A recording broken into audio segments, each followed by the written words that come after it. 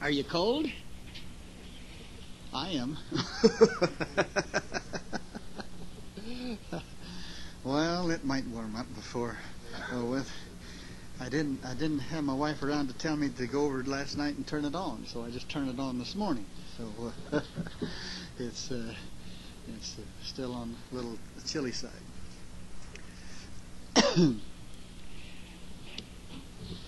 Now you'll recall a few weeks ago we dealt with the subject of reconciliation. But I want to try to diagram it for you this morning, the same as we tried to diagram redemption for you.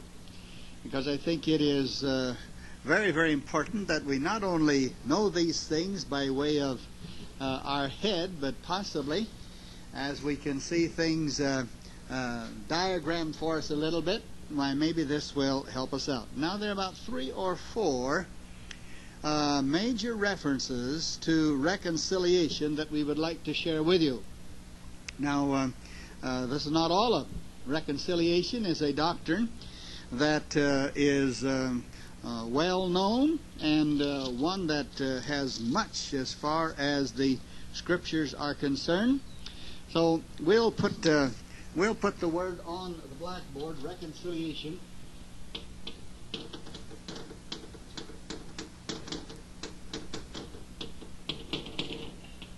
Reconciliation. Now then, what does it mean? The meaning of reconciliation. Well, we have dealt with this by way of definition and meaning, and irrespective of what may be a dictionary definition, reconciliation simply means to be bringing something into harmony with another. Or there is the harmonious bringing together of 2 possibly opposing thoughts or 2 opposing points of view. But basically it means to bring into harmony, bring together, bring into harmony, and whereby there is a unanimity, that which is not adverse to one standard or one person and so forth. Now then, by virtue of its message, let me give you the major passages if you want to take them down. First of all, Romans 5, 2 Corinthians 5, Ephesians 2, and Colossians 1.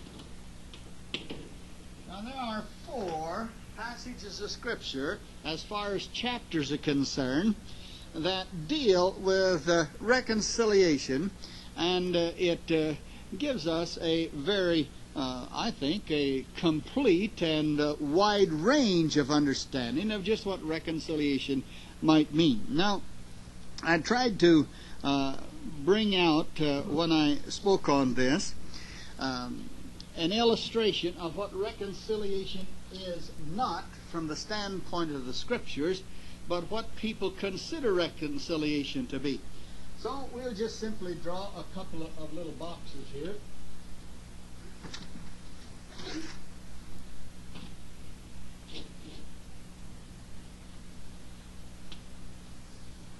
Now, I suppose, as far as our life is concerned, that the most common way of thinking about reconciliation is the matter of management and labor today. Isn't that right?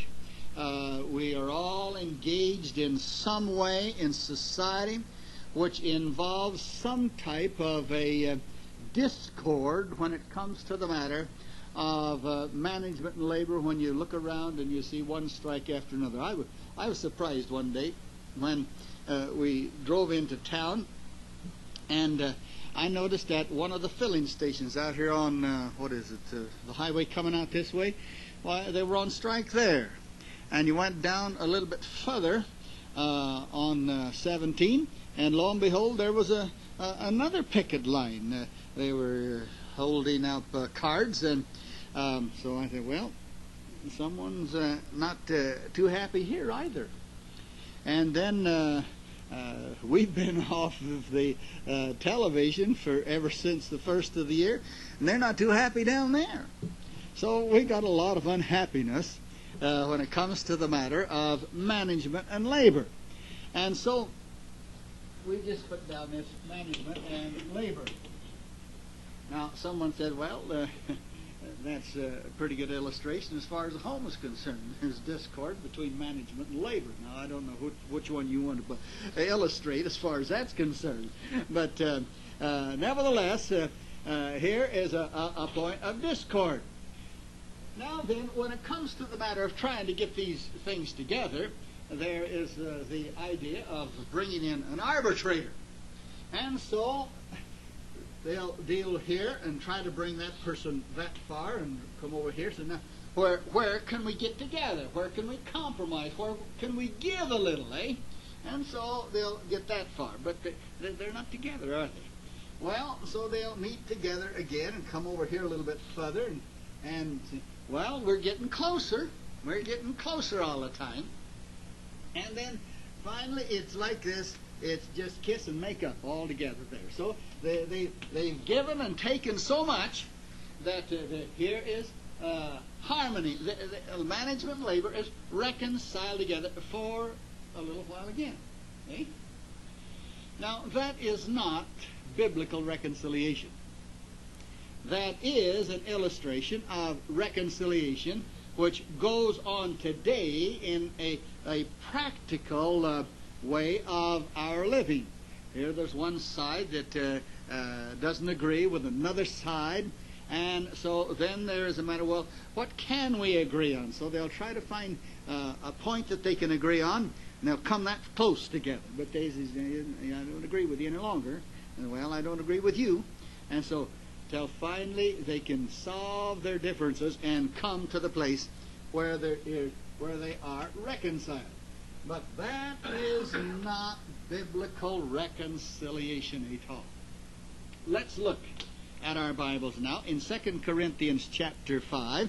And I want to begin reading with verse 8 of Romans 5.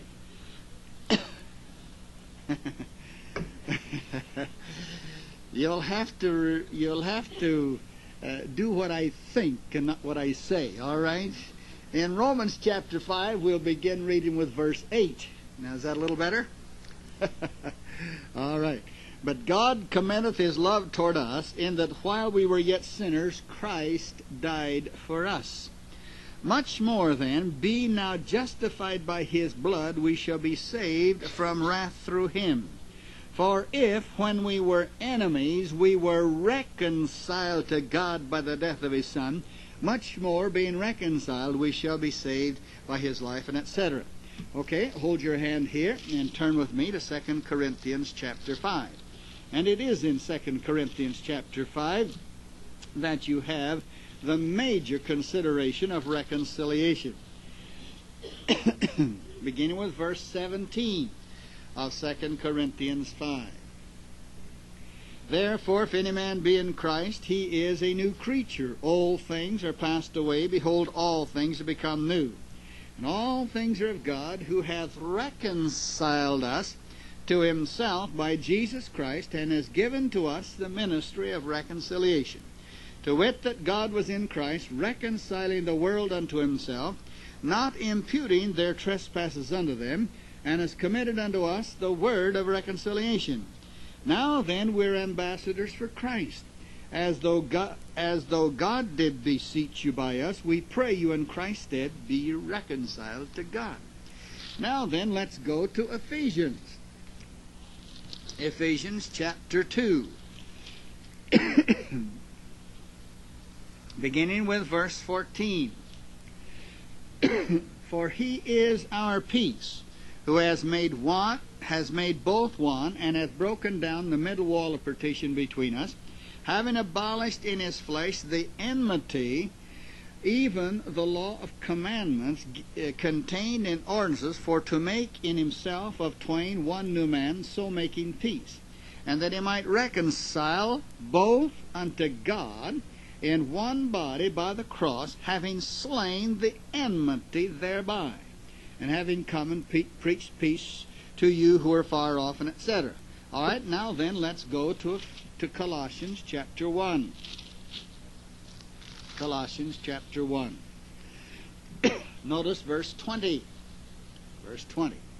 Now here are the four major portions of the Scriptures on reconciliation.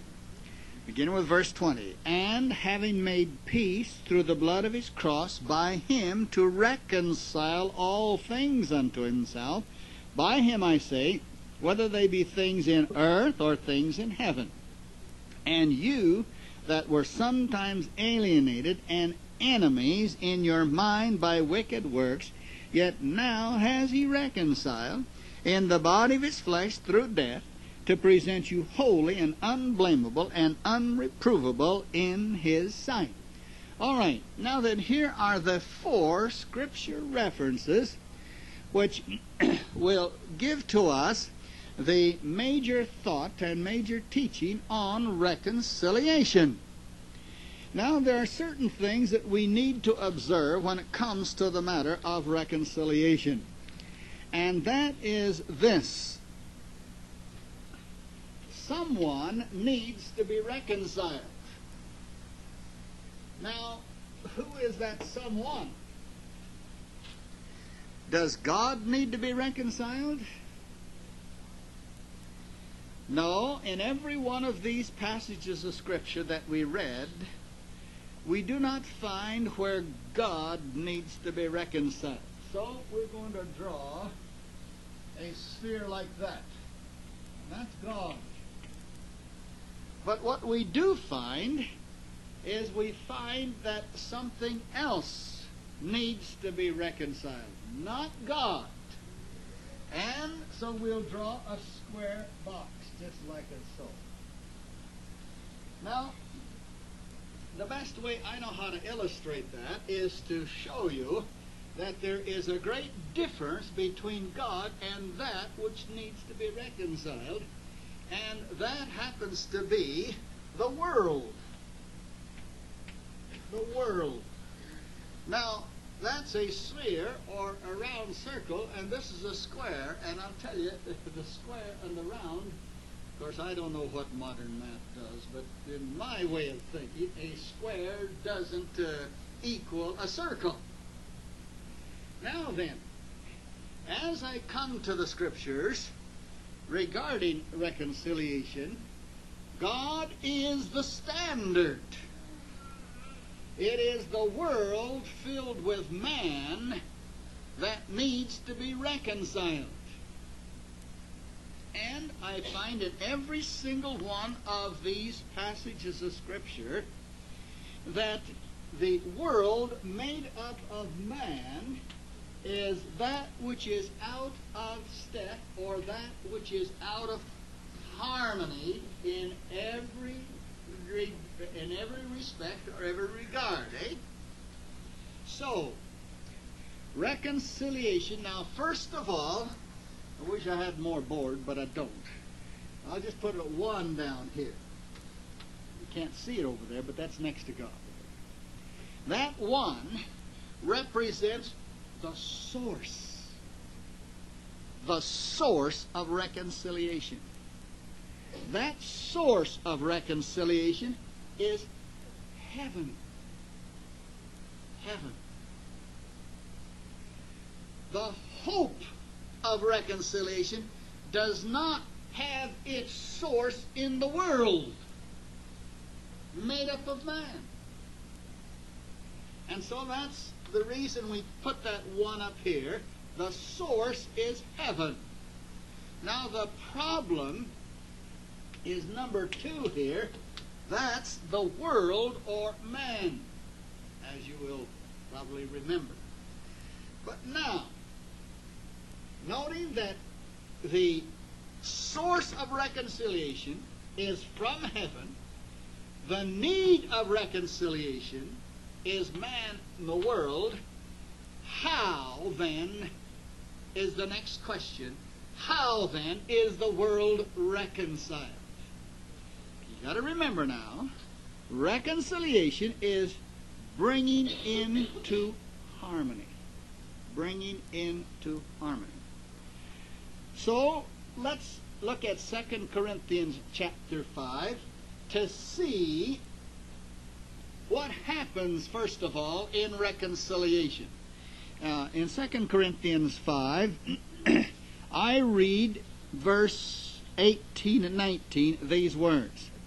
All things are of God, who has reconciled us to himself by Jesus Christ, and has given to us the ministry of reconciliation, to wit, that God was in Christ reconciling the world unto himself. All right, now then, I am told what is reconciled. I am told how it is reconciled. But to illustrate how the world is reconciled to God, I'm going to draw a larger circle here. Now, that world needs to be reconciled to God. And I'm told that God was in Christ, this is the how, reconciling the what, the world unto himself. So I'm going to draw the world in there like that.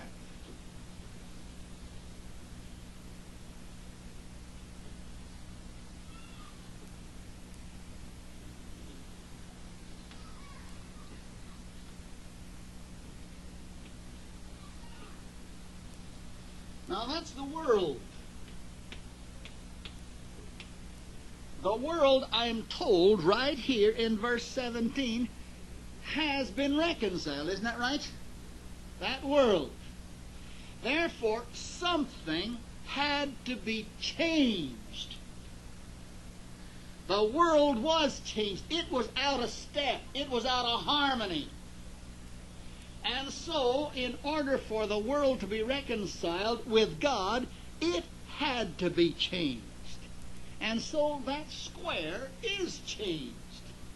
It's just got the rough edges knocked off, isn't that right? It's got the corners knocked off so that the square peg, if you please, can fit inside the hole. The world, then, has been. Now get this. Right there. I'm told the world has been reconciled to God. How was it reconciled? Well, I'm told that God did the reconciling. And the means of reconciliation was by the cross of Jesus Christ, by his shed blood, and by his body. That's what Colossians chapter 1 tells me. Now then, I want to know really what was the problem. Now this is rather emphatic when you come to Colossians chapter 1 as well as the other passages in Romans 5 and etc. But let's notice there in Colossians chapter 1, we'll just hold our hand in 2 Corinthians 5 and just use Colossians 1. Again, let me read verse 20. And having made peace through the blood of his cross, by him to reconcile all things unto himself, by him I say, whether they be things in heaven or things in earth, and you that sometime were alienated and enemies. Enemies. And I'm told in your mind, manifested by the walk, manifested by wicked works, yet now has he reconciled. This is one of the most amazing truths that I can find in the Scriptures.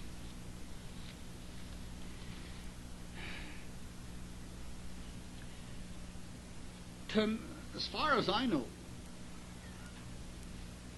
we call today between countries such as a Cold War, right? There's a Cold War going on. Well, the reason they call it a Cold War is because there isn't bullets being shot, eh? But now, that's just between certain powers. Since World War II, my gracious, There's been lots and lots of wars, isn't that right? Blood has been shed on every continent. And it looks like it's getting ready to be a whole lot more.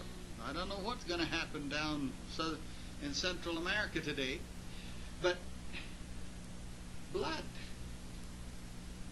War. Why? Because they're enemies, isn't that right? Now the amazing thing is this. God isn't an enemy. It's the world and man's the enemy, isn't that right? Yeah.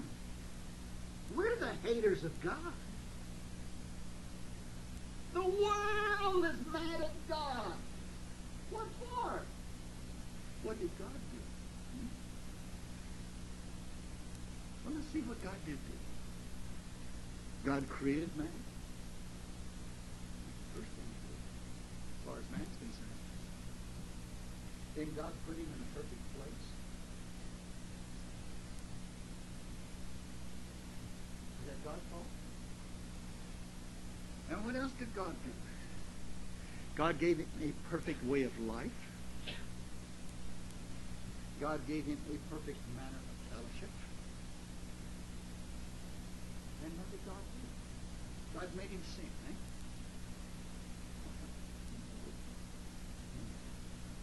Satan made us. Man said, right? That's right. And Satan moved upon that free will, whereby man said, I hate you, God. And from that time on, man has been an enemy. An enemy. Hater. Alien. God. God wasn't responsible for any of it. Now then, I have to do something about this. Because the counsel of his own heart and the love of his being to the objects of his creation are yours. And so he took his son, another perfect provision son, and he sent his son to the place of the battlefield. And they shed his blood. All right? But by the death of the heart of God's love, said in order to change the enmity, it took the blood and body of his son, Jesus Christ. Still mad at God. Still haters of God. But God so loved the enemy. God so loved the hater.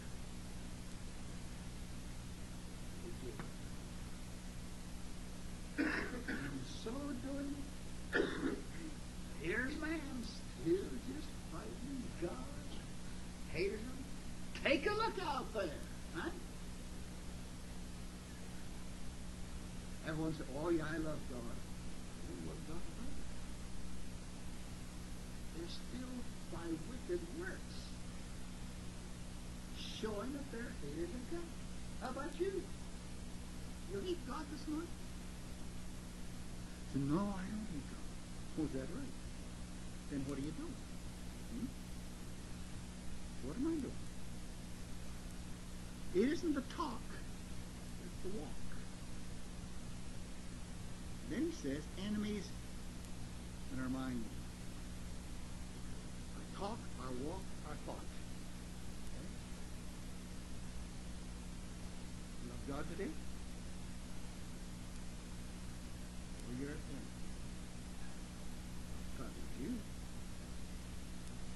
God loves me. He changed all of that from his point of view. Now, I have an awful hard time fathoming that. He took that whole wicked, hateful, godless world and reconciled the world unto himself.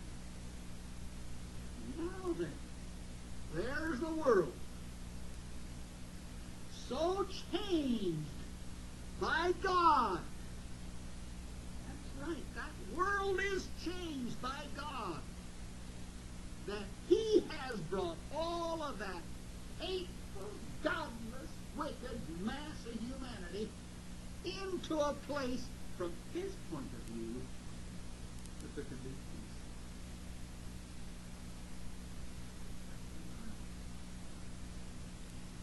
And then, when I come to this wonderful 2 Corinthians 5, again I'm going to read verse 18. All things are of God, who has reconciled us to Himself by Jesus Christ, and then He's given to us the ministry of reconciliation. To wit, that God was in Christ reconciling the world unto Himself, not imputing their trespasses unto them, and has committed unto us the word of reconciliation. Now then, we are ambassadors for Christ. As though God did beseech you by us, we pray you, in Christ's stead, you be reconciled to God.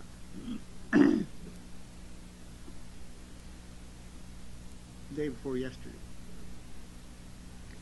I had Mandy in a little bit on my lap.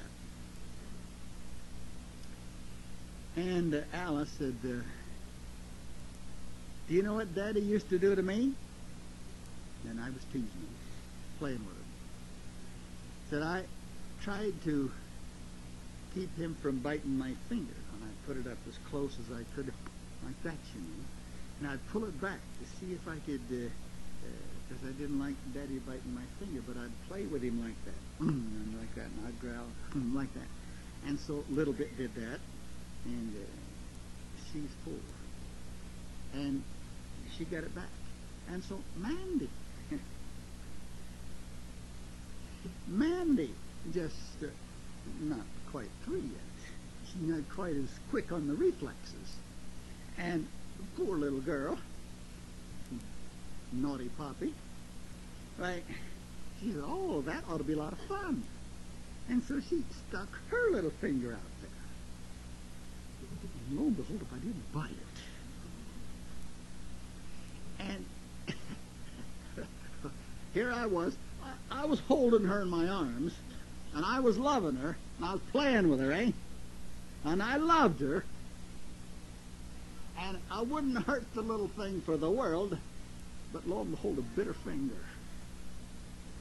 And she had that little finger right in my, well, as soon as I bit, and I didn't bite too hard, but I bit it. She pulled it out. And I got a rough spot on my tooth there. You know, I cut that little thing. I want to tell you, just about broke my heart. But there was blood on that little, and boy, did she ever let me know. And she talked about it all the rest of the day and all night. Poppy, no bite my finger anymore. Poppy, no bite. Poppy, no bite. Well, tears just streamed down her face. Now, I was holding her, and I was loving her, and I told her I did love her. But, prove it to her, huh? Prove it to her?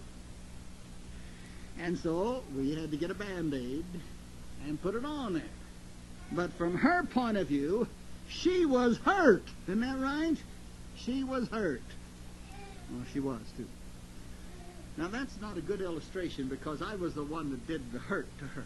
But God didn't hurt me. God didn't hurt me. I got hurt. My own sin. But there I was holding that little toad in my arms, telling her I loved her, and was kissing her and wiping her tears away and all of that. God took away the enmity. He took that, paid for that, so that his gracious great arms could hold all of us to his heart, caress us, love us. And he didn't hurt us. Satan did. Showered upon us all of his heart. And so he changed the problem for us, and we're there. And then he comes along and says, listen, since I've taken care of the problem, now then, won't you be reconciled to me? I reconciled you. I reconciled you. Now then, every individual in that whole wide world, won't you allow yourself that which I provided for you? Eh? And so we draw this huge circle like that. And this verse says, in verse 20, now then we are ambassadors for Christ, as though God was shouting from the heavens, as though God did beseech you by, we pray you in behalf of Christ, is literally the word. You be reconciled to God. Have all of those old rough corners off, and you be perfectly reconciled to God. No more of that enmity at all. Get in the place where there can be peace between your heart and the one who paid it all. Listen. He paid the price of blood. He did everything that he could do. And he so changed you and changed me and placed me within the sphere of reconciliation. Now then, as an individual, the world's been reconciled. It has been rendered reconcilable. Now then, how about you? As an individual, as a person, would you be reconciled to God?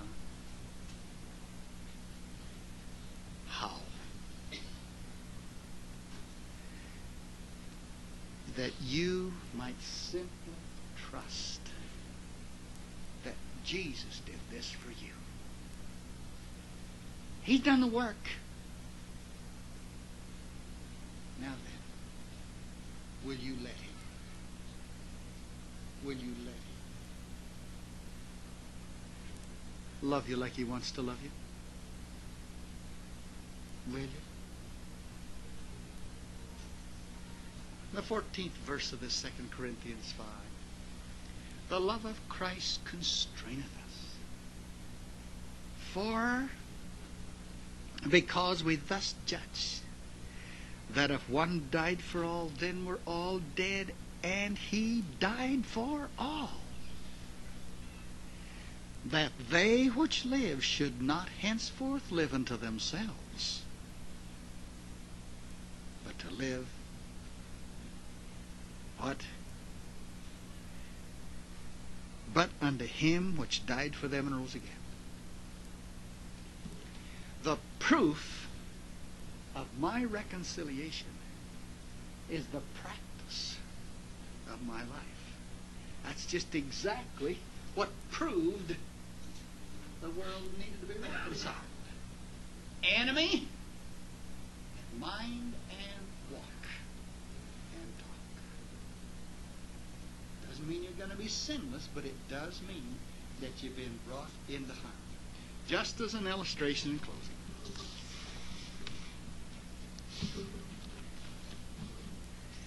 My name is Clock.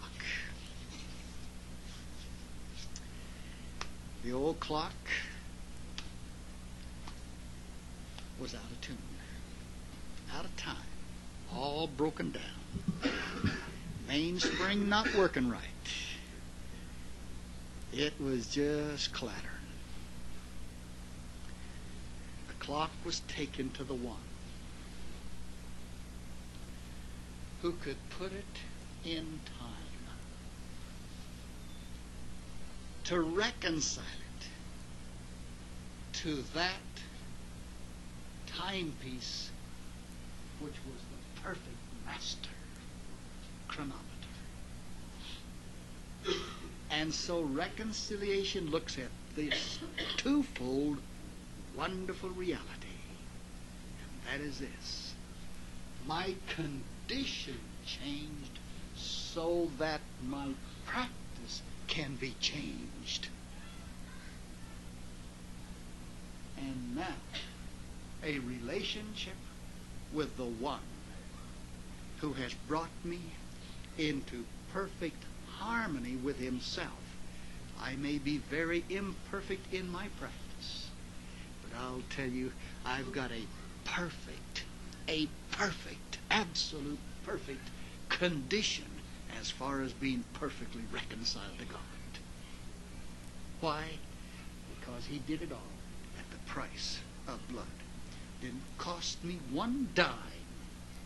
And since that time, I wouldn't trade you that life of all of my practical imperfections for 1 second of that life or that life. All of the fling and all of the frill that once used to characterize the guy that now is reconciled to God. What a great truth for what a great life. And why shouldn't I now want to live? To prove what I am when once I proved it so perfectly that I wasn't reconciled. Our Father, we're thankful for your wonderful and glorious grace to be brought into such harmony with such a perfect standard.